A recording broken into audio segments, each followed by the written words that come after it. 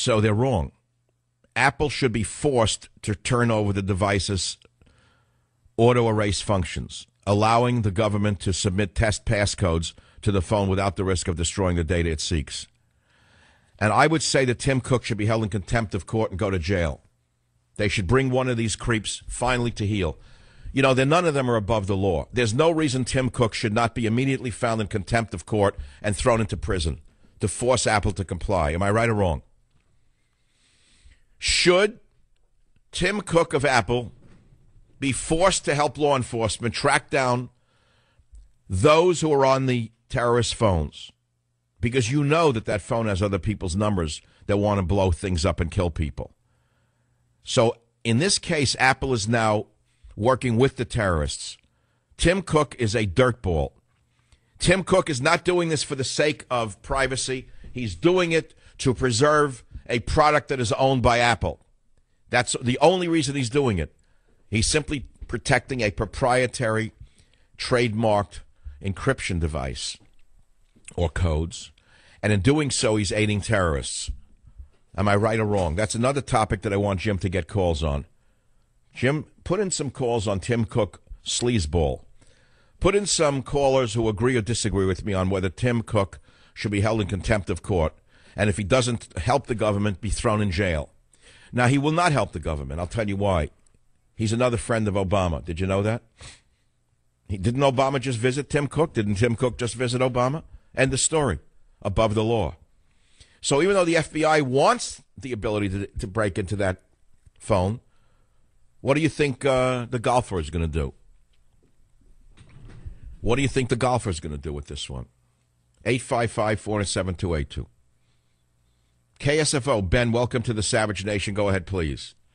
Yeah, Mike, I have to disagree with you on this one. I have to agree with Tim Cook in not wanting to help the FBI.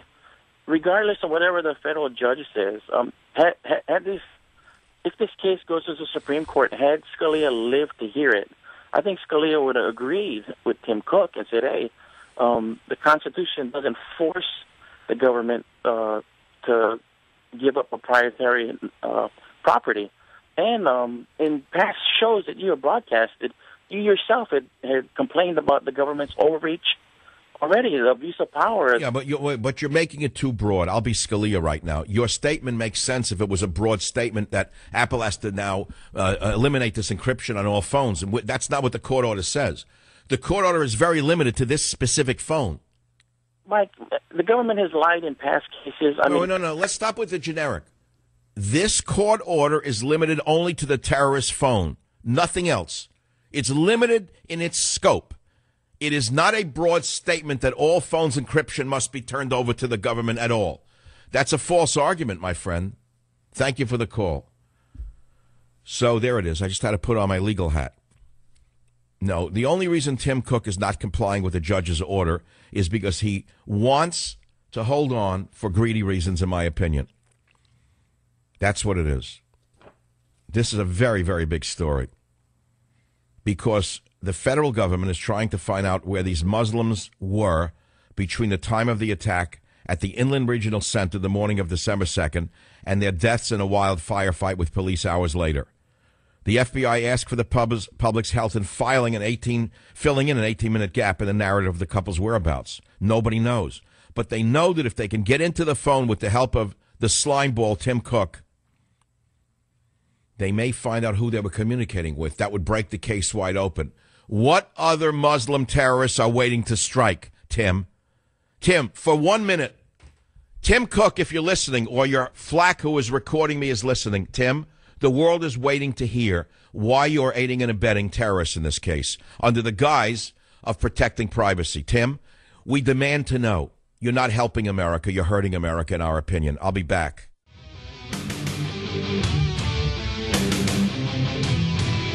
You know, this whole issue about Scalia's death is really about privacy, isn't it?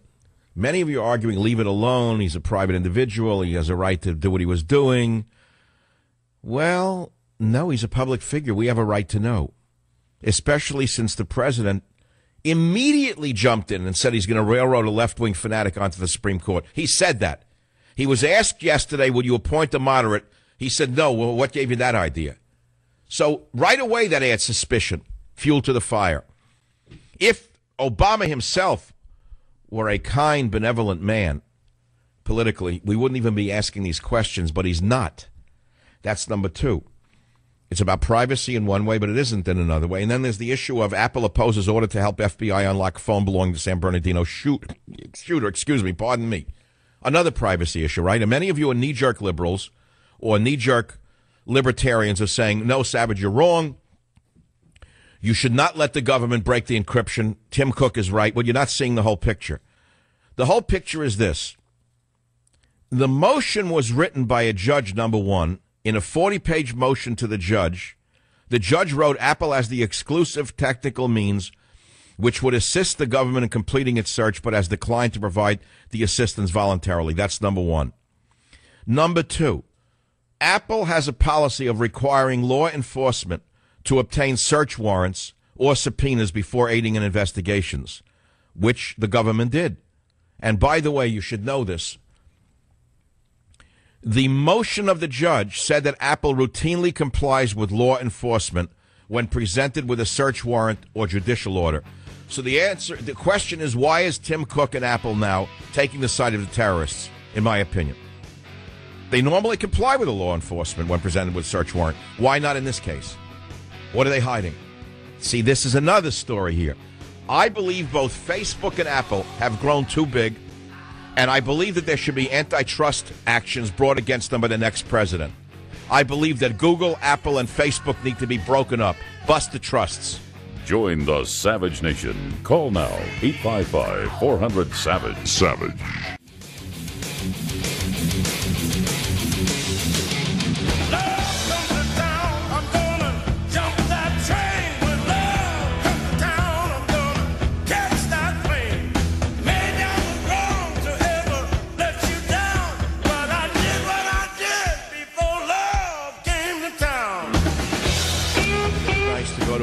Hall tonight and just listen to music like this. Well, he passed away. What a great man he was.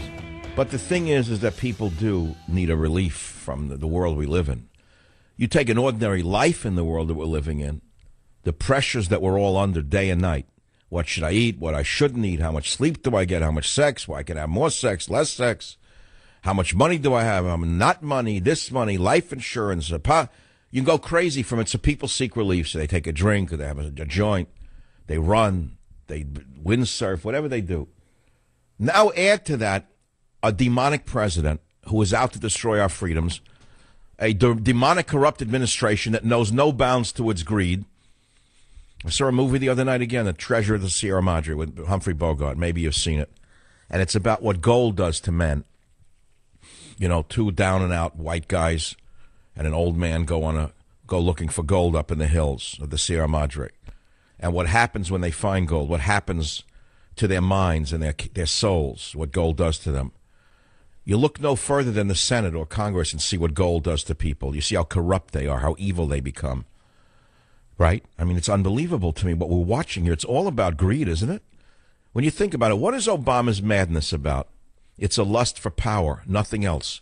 He's not personally benefiting in the way that a corrupt president would. Those days are over anyway, where they personally gain from their actions. It's a power madness that you could never understand.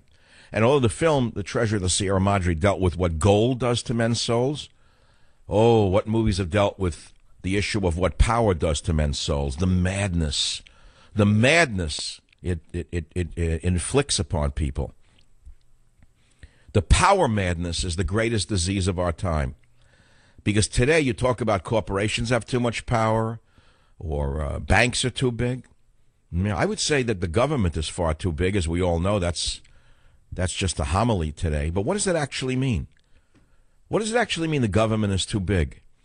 Well, it means that companies like Apple and Facebook, which are more powerful than the government, are not even complying with the federal law enforcement officials who want to break into a phone used by the terrorists in San Bernardino, the Muslims who went on a shooting spree. They were given a court order. They normally comply with court orders. So what is he doing now? What is Tim Cook doing now? Why is he not complying? If you think it's for your privacy, you're wrong, in my opinion. Lauren's calling from WABC. Go ahead and make your point, Lauren. You have a good point. They basically pay their bills, the terrorists. So if they don't unlock this phone, then the phone to get is Apple.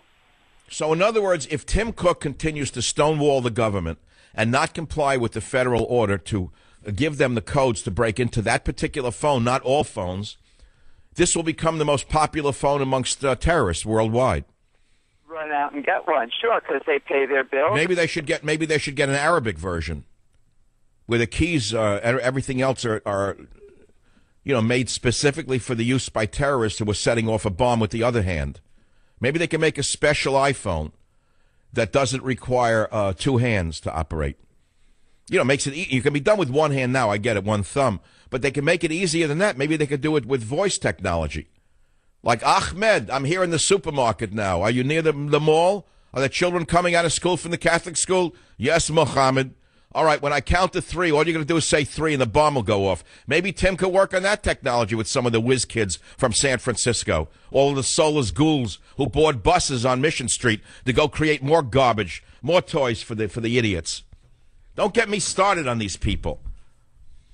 They're the robber barons of our time, in my opinion. I love people talk about the 1890s, Rockefeller, all the great fortunes. They were the robber barons. You telling me these are not robber barons?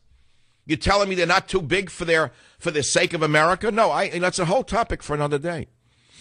Which is, should these companies be broken up? I hear Bernie Sanders every day attacking banks. Every day saying they're too big, they need to be broken up. And he's copying, like he invented it, Teddy Roosevelt.